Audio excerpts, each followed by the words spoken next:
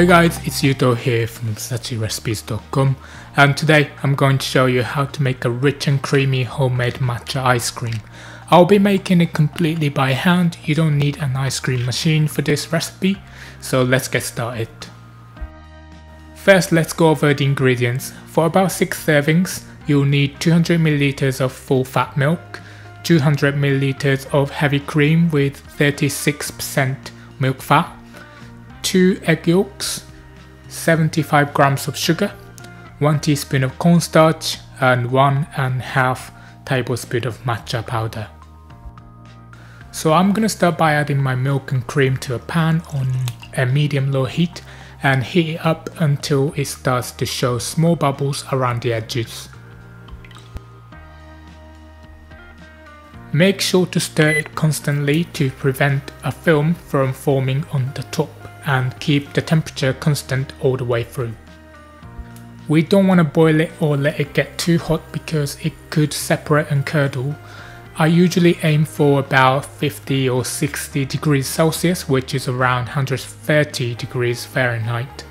Once you see little bubbles around the edges, take it off the heat while we work on the next step. So I've got a steel bowl here and I'm going to mix 2 egg yolks, 75 grams of sugar and 1 teaspoon of cornstarch together.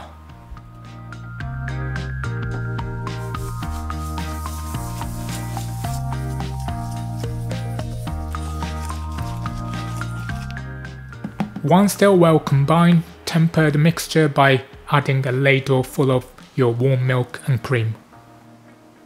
Whisk it thoroughly and then gradually add the rest of the milk and cream while whisking. We do this to gently warm the egg yolks and stop them from getting lumpy and cooked in the mixture. Once it's well mixed, pour it back into the pan through a sieve.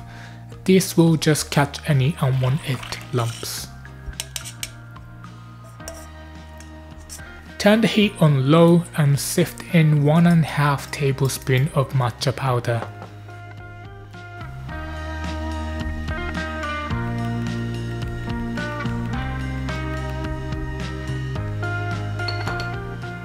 Stir it in and then keep mixing it over the low heat until it thickens.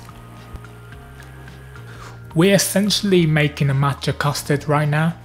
You need to keep the heat low and stir continuously to keep it smooth, but it doesn't take too long.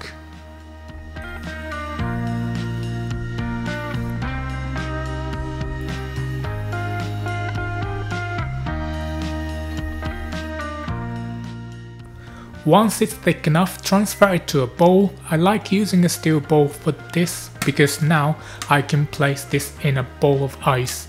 This stops the cooking process and helps it cool down quickly.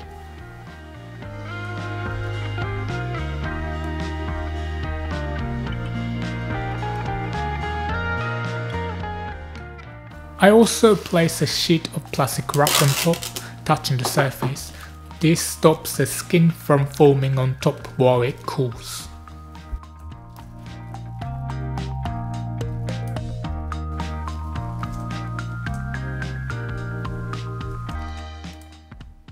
After about 20 minutes, it should be cool enough to put in the freezer.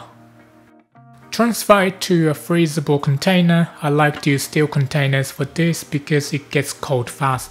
I also recommend using a wide container rather than a tall one. It will set quicker, which means you can enjoy your ice cream sooner.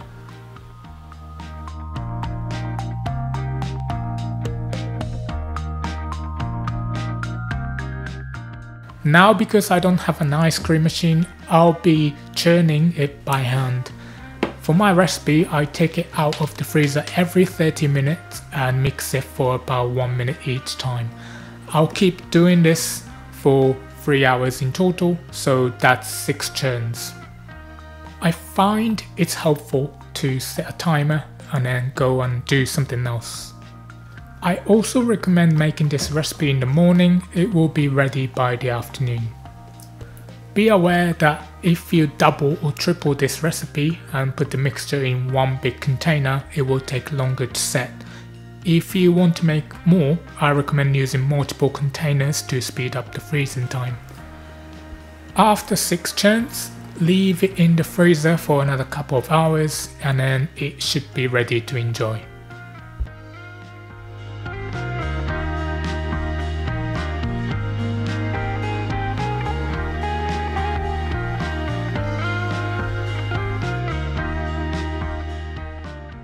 So it's been a few hours and I took my ice cream out of the freezer about 10 minutes ago so that it's easier to scoop.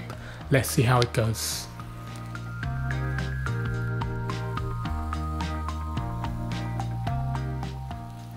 It scoops really nicely and looks so delicious and creamy. I'm just gonna sprinkle it with a bit of extra matcha for decoration. And there you have it, delicious homemade matcha ice cream. Enjoy it on its own or use it to make ice cream mochi or a Japanese style parfait. Thanks so much for watching. I hope you enjoyed this recipe. Don't forget to like and subscribe to my channel for more tasty Japanese recipes. Have a good day and hope to see you next time.